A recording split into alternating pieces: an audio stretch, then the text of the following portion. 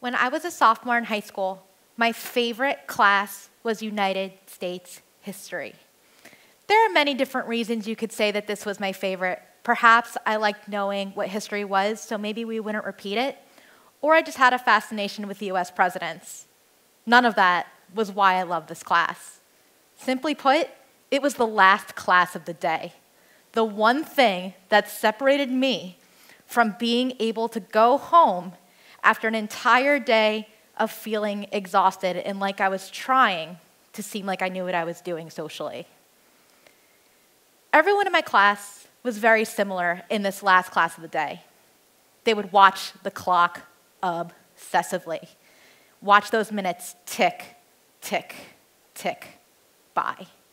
None of them exactly were paying attention as our teacher was lecturing. Me? I was sitting in the back. I was doodling almost excessively. My notes were covered in pictures of butterflies, of rainbows, of flowers, anime. And at the beginning of the semester, my teacher paces around the room while she's talking, looks down at all of my scribbles, and tells me to pay attention. Meanwhile, I am very confused about this instruction. None of my peers are paying attention. The minute the clock says there's 2 minutes remaining, they're leaning over, they're grabbing their stuff and packing it so they too can go home, go to a sports practice, or hang out with their friends. This left me thinking a lot. What exactly is attention? It turns out that attention is a capacity that our brains have to select inputs to focus on. We might be interested in sounds, we might hyper-focus on something that we find interesting or that we're passionate about, or we might be choosing to ignore things. Everybody has a variable span of attention, and it can change within an instant. I know I am distracted very often by a new notification on my phone or the sound of the Metro Rail train out there zooming by. A lot of us, though, have the same thing happen to us. Our minds wander about 47% of the time, according to a study from Harvard.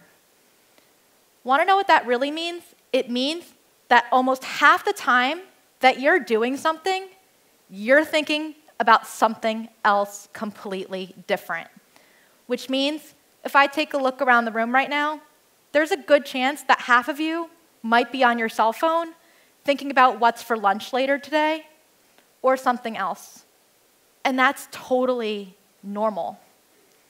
But here's the other thing that happens too.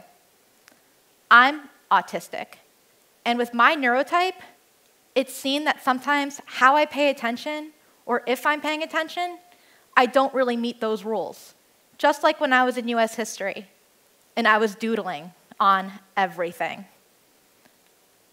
When I would get the test results back from all the quizzes as well, I did really well in school. I got an A in US history that year. My teacher promptly stopped calling out my doodling. Doodling actually helps us learn. It helps us focus, it helps us retain new information, or grasp concepts that we're unfamiliar with. Some of my other behavior suggests that perhaps maybe I'm not listening either. I don't always make eye contact. I don't always look at people the way that I'm supposed to. I fidget. My hands always feel this need to be in motion. When people talk to me, sometimes I might look the other way. But I am taking in every single piece of information that I am being given, that folks are sharing with me. I'm hardly the only one who does this either. All sorts of other neurodivergent people have similar behaviors and traits. People who might also be autistic like me, people with ADHD or a learning disability, we all have unique ways of which we process the world. And for those of us who do, how we pay attention just doesn't look like paying attention. I can do my best to look at you straight in the eye as you're speaking with me. And it turns out I will miss almost every single thing you say. if I'm looking at, say, your shoes, or that really interesting thing in the background, I'll probably do a much better job taking it in. I like to ask people a question.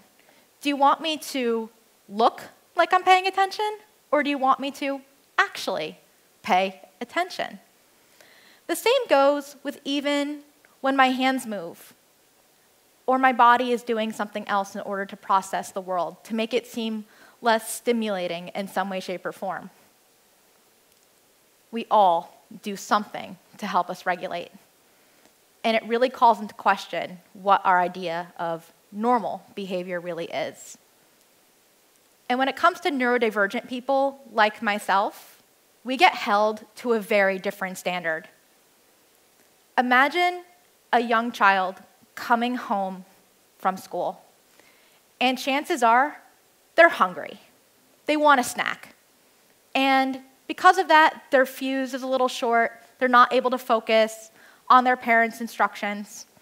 And we just assume, well, that kid's probably just overwhelmed and they need a snack.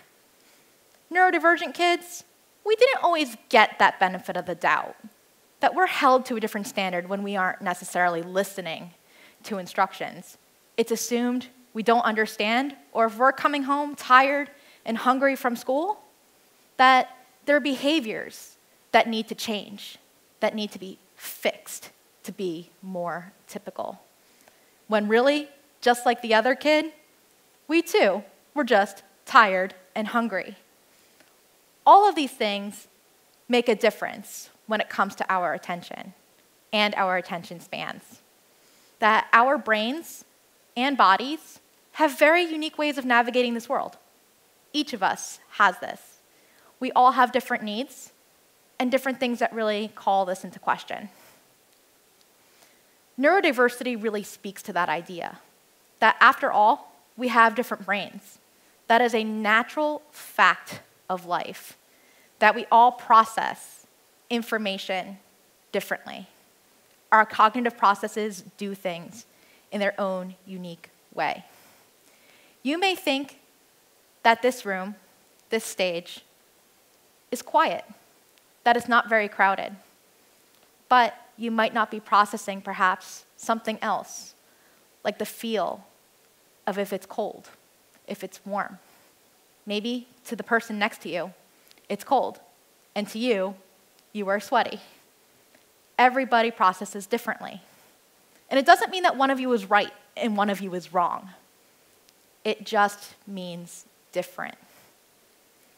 Which means we really, truly have to rethink, what does it really mean to be paying attention? Am I no longer listening when I am looking, when I am trying? My brain spends a lot of time paying attention, especially as an adult. That these things that we might have seen or viewed as problematic in kids translates so differently when you are an adult. Instead, people think that maybe you're being disrespectful or unprofessional. Neither is true. We're just trying to survive. I still find myself doodling quite a bit in my professional life.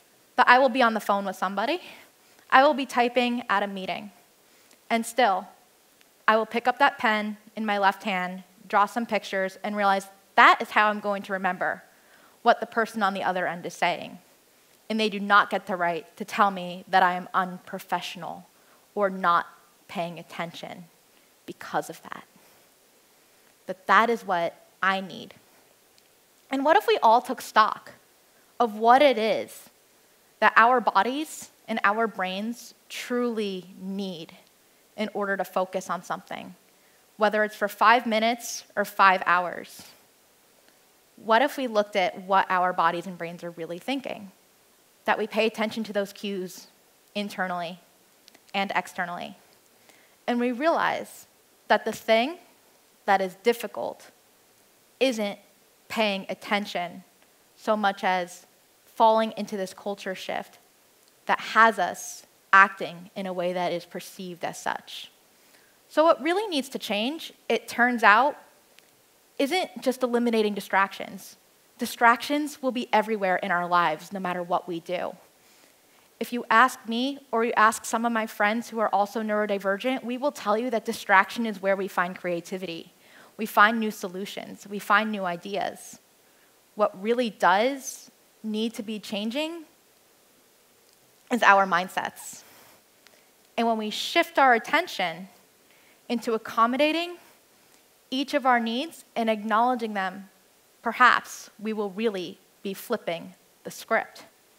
That the attention that we've been giving the idea of listening should focus on really listening to ourselves and acknowledging what we must do in order to feel grounded, in order to feel supported, not just accepted, but feel like we're belonging.